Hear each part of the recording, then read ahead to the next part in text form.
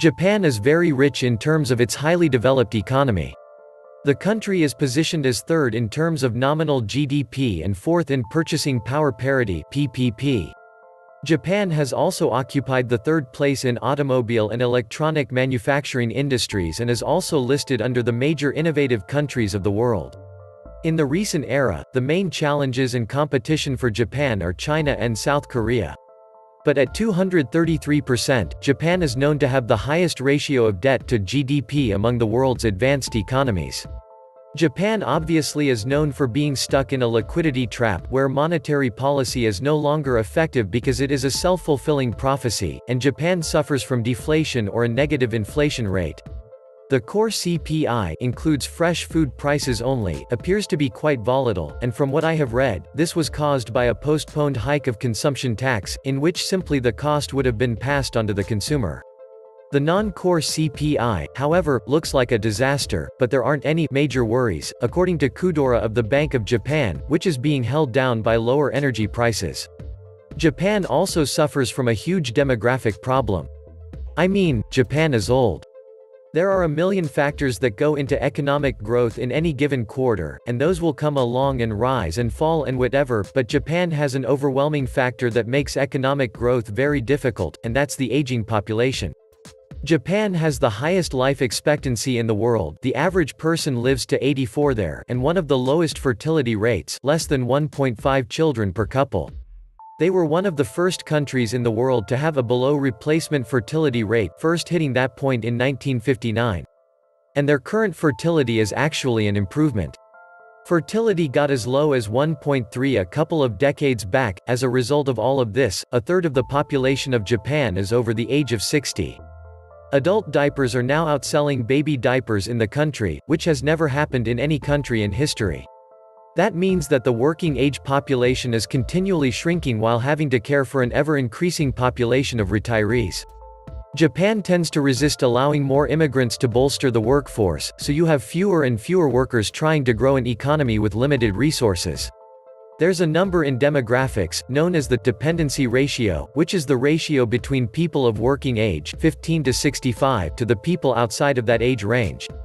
That ratio obviously isn't the sole factor in economic growth, but it's a pretty robust predictor of whether a country is capable of it. And Japan's ratio is terrible and only getting worse. Today, Japan faces a serious economic and demographic disaster. It is a sad reality for a genuinely gracious culture that has innovated a lot over the years. Welcome to the Atlantis Report. Why has Japan's economy not collapsed yet? Well, the answer is strong export and strong offshore investment. Japan's economy has been hampered with weak domestic demand. Demographic with people getting old is not good for expecting a generation of demand. What do retired people need, other than a house and modest transportation? Would your everyday grandma have an eagerness for new smartphones? Would grandpa care if Honda launches a new sport car? However, Japan has a well-established market for its products overseas. Take, for example, Indonesia. When you go outside, most cars that you will see are those of Japan brands. Globally, Toyota secured enough demand in this country so that the effect of the global economic crisis in 2008 did not do much damage to them. The same also experienced by Honda and Mitsubishi. Cars, and its supply chain, create enough economic demand that will make Japan's slowdown in economy unfelt for decades to come unless people stop using them. The Japanese economy is the third largest in the world. The unemployment rate is 2.8%. The job offers to applicants ratio is 1.52, meaning there are 1.52 jobs for everyone who is looking for a job. The stock market is nearly back to its highest level in the post-bubble period, when it was ridiculously overvalued. Furthermore, growth is pretty good. The problem is that many people focus on the overall GDP growth rate. By that measure, growth may indeed be sluggish, next to the bottom of the G10, above only Switzerland. But a lot of that may be because the working population is shrinking. Remember, growth equals change in population x change in productivity. So even if people get 2% more productive every year, if the population shrinks by 2%, GDP will remain the same. If instead, we look at per capita GDP, which is what really matters, it's been pretty good. Since the global financial crisis, it's been right in the middle of the G7, along with Canada, not as good as Germany or the US, but better than France, the UK, and of course, Italy. By the way, I'd also say the fact that Japanese farmers are dying off is actually a good thing for Japanese growth. As Japanese farmers die off and there's no one left to take over, laws concerning the ownership of farmland will change, larger farms and more commercial farms will be allowed, and farming, which is now more akin to gardening than what we think of as farming, will become more efficient and productive. The country as a whole will benefit economically. The countryside may even be revitalized as more productive farmers can actually make a living from farming, instead of having to hold down second jobs. Let's not confuse a poorly performing economy with an economy on the brink of collapse. Japan's economy will undoubtedly outlast China's and perhaps even that of the US. Most of the debt load in Japan are carried internally. The Japanese people are terrific at saving money, and that's how the country can borrow almost all the money it needs from its own people. Indeed, the flow of private savings to public spending is so great that not even negative interest rates on savings, effectively a tax on savings, have slowed that down. Despite egregious overspending on infrastructure, witness all the redundant train lines by multiple operators, there's still no hint of inflation. In effect, this sluggish scenario can continue indefinitely, and it may be unique to Japan. Typically, when a government runs up such a high debt load, the creditors will demand higher interest for financing further spending. But that's not the case with the dutiful savers in Japan. The government will always be able to service its debts as its creditors are willing to keep lending at no interest. In fact, the demographics of aging Japan may further fuel confidence in servicing the debt.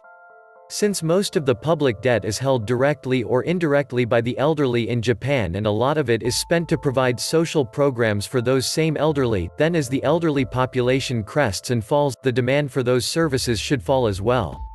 Worst case, the government can default on the debt owed to the elderly as each individual passes. Japan already has onerous rules about estate wealth transfer. Constricting it further is well within the realm of likelihood. By contrast, China does not enjoy such patriotic savings.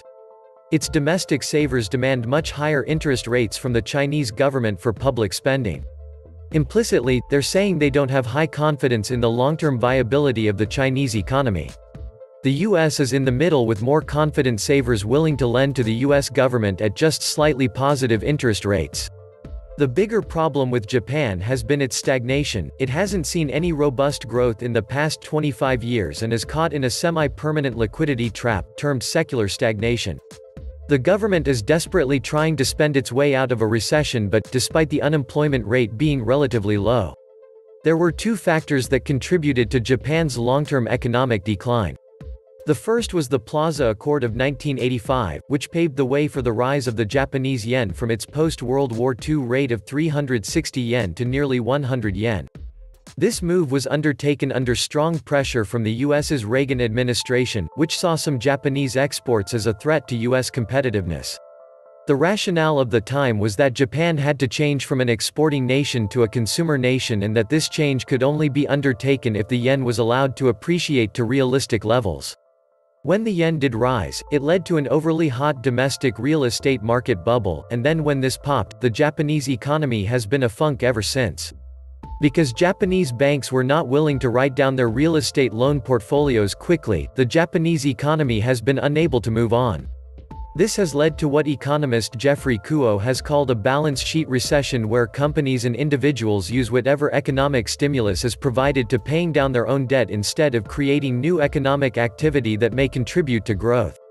The other leading factor which contributed to Japan's multi-decade recession is the carry trade. Because Japanese interest rates fell to effectively zero. Many businesses borrowed yen and then converted it to other currencies to invest, then repaid the yen loan. From a business's point of view, this was like free money. The net effect is that Japanese banks effectively contributed to a hollowing out of the Japanese economy, since much of this money went to Chinese factory investments. In the period from 1990 to 2014, China has been the single market that offers the best return on investments. This, in turn, led to higher rates of Japanese unemployment.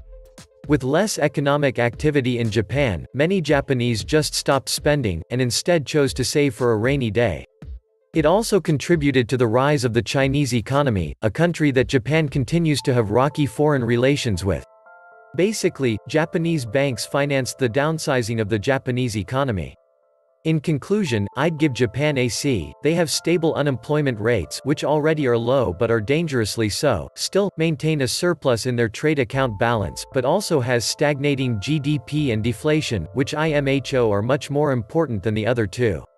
Look at the US, we have a high GDP, lower unemployment, increasing inflation, and a negative BOT, but since the C is much higher in the economy, that is where our growth comes from. Leave a comment below if you have any questions or anything to correct. This was the Atlantis Report. Please like, share, and subscribe. Thank you.